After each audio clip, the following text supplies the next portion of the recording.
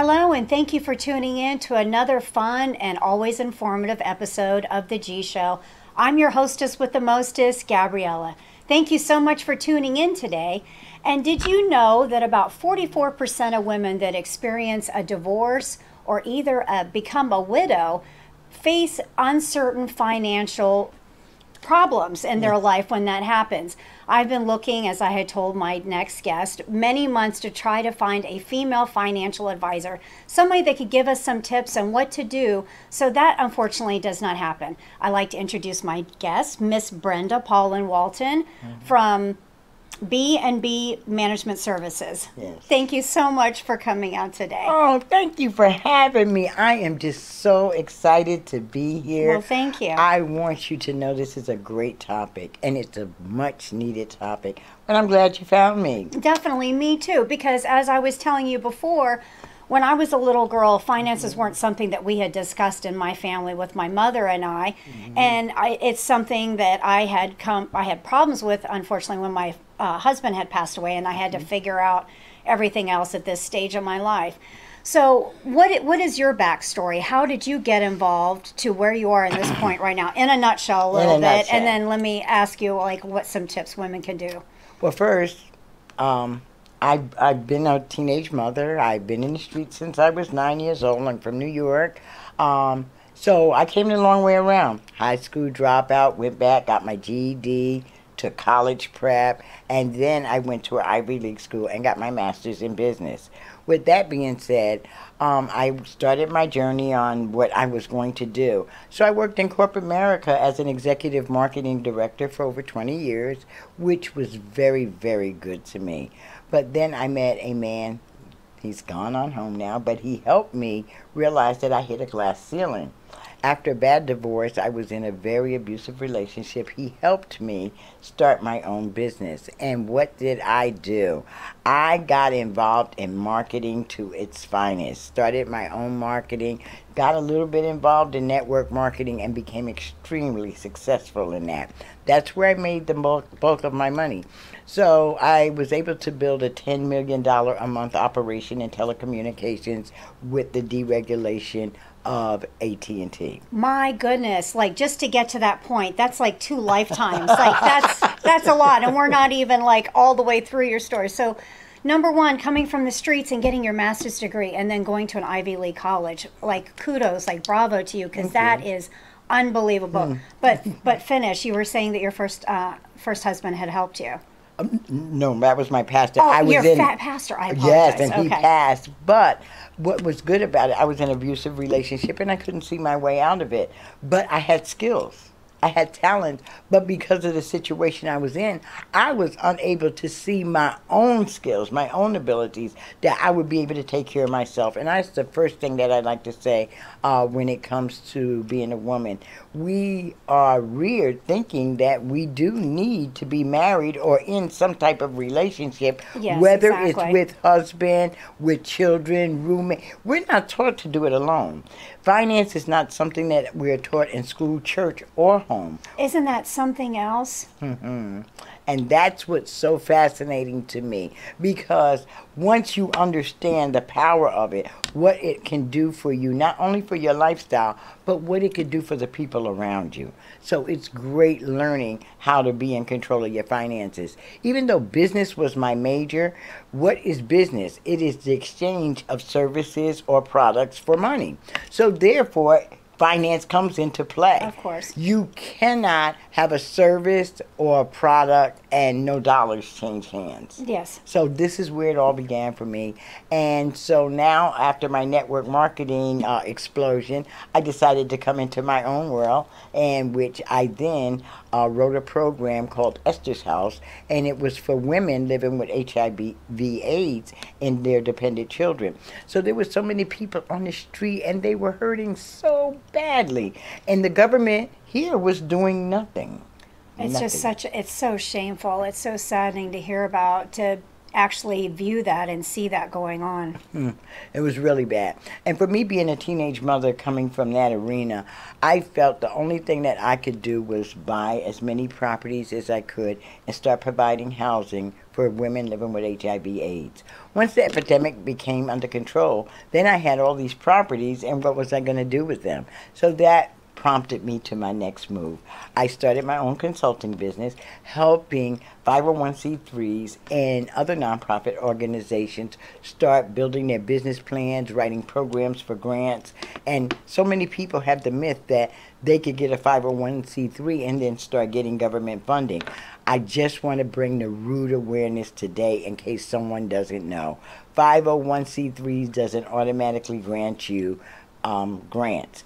Grants are something that is given to you as an addition to what you already have. So the government doesn't fund ideas at all. Oh my goodness, that's so beneficial to know that, because I think there is a huge misconception with that, definitely. There is a huge misconception with it. And my biggest thing with it is understanding how to rectify these type of situations. So it's not impossible to get funded, but it is possible, but there are necessary steps. And understanding that the government doesn't fund your ideas, you have to know that they will bring matching funds to your idea. Which is something that's truly incredible.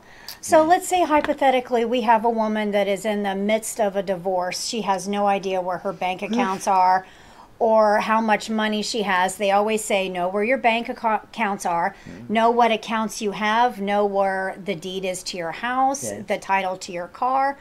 What can women do, like on the ground floor? Like, what can women do to help hopefully make a difference and give them like some financial freedom at some point in their lives? Well, the first thing I'm going to say is women today have to become more involved in their own lives for their children's sake, for the household's sake, and especially if they're housewives. So it is important to start knowing what you have.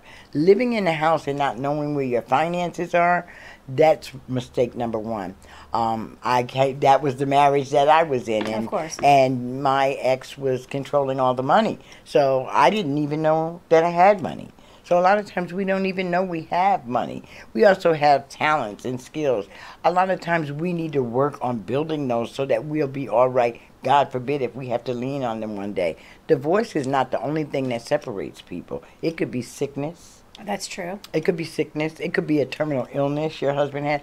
And let's say if your husband works with his hands, and if one or both of his hands get broken, what are you going to do? Exactly. So all of these things are important, that you know your self-worth. That's a very, very good point. Women, know your self-worth. Yes. What you're able to do, think outside of the box. You have a housewife that maybe is a great chef. Maybe she can do, bake cookies or do something. Oh, that's like a terrible misconception. Women can do more than just bake cookies and sell cookies. Yes. I don't want the hate mail to come flying in. That's not what I'm trying to say.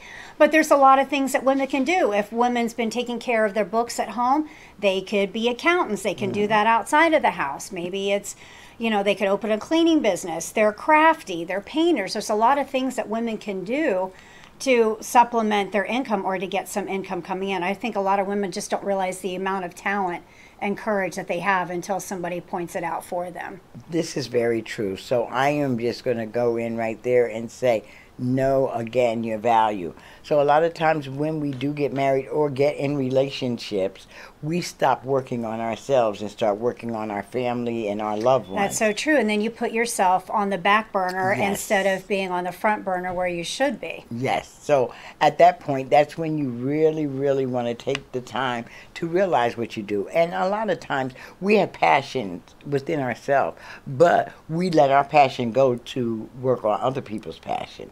And we don't want to do that.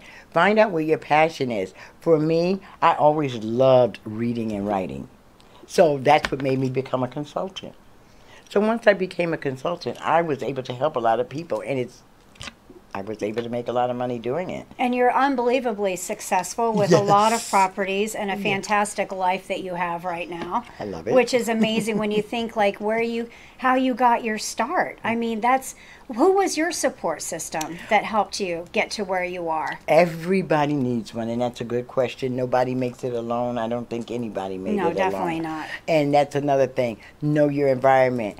Don't let your relationships cut off your relationships. Oh, that's a good point, because when women get with somebody, they stop talking to their girlfriends, they stop going out, they stop running around and doing all kinds of things. Yes, so they do. And so what I would like to say is work on yourself. And I said that in the beginning. I said know your value, and definitely work on your relationships. Even though you're married, don't let your relationship take away everything that you built. Because a lot of times women see that as their identity. Oh, I'm married, I'm so-and-so, I'm Mrs. So-and-so.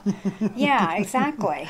Yes, that does become their identity because they didn't work on the identity before they got there. And what other advice can you give for women and just to take better care of themselves financially? Well, first thing I would like them to know is know what their own credit rating is. Oh, that's a very good point. And they are free. Yes.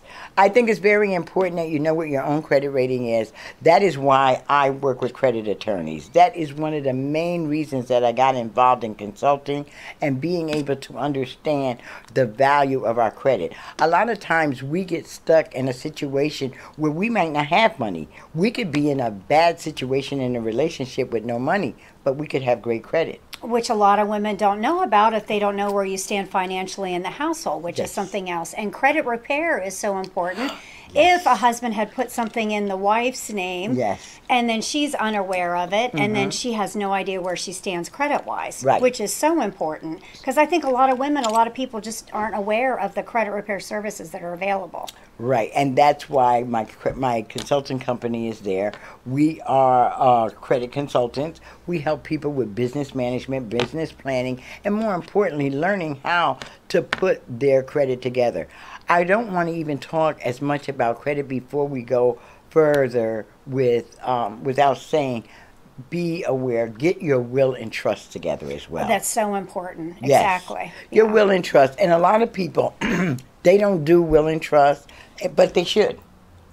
They should. It's another topic that is not talked about. But when you think about your will, you think about your trust, you will think about, people say, well, I'm not going to die anytime soon. But you don't have to be dead for someone to have to take over your affairs. You could become ill. Yeah, or incapacitated. Or incapacitated and not be able to take care of your own affairs. So when you start talking about credit, let's talk about knowing your credit score yourself. Know what your worth is. And I'm going to encourage every woman, if you don't have credit cards in your name, get them. That always helps quite a bit. Yes. I feel like we could talk about this for another 45 minutes, but unfortunately that's all the time that we have for today. Women, know your worth, know your credit score, write a will, and think outside the box. Yes. Be creative and inventive. And thank you so much for tuning in to The G Show. Until next time.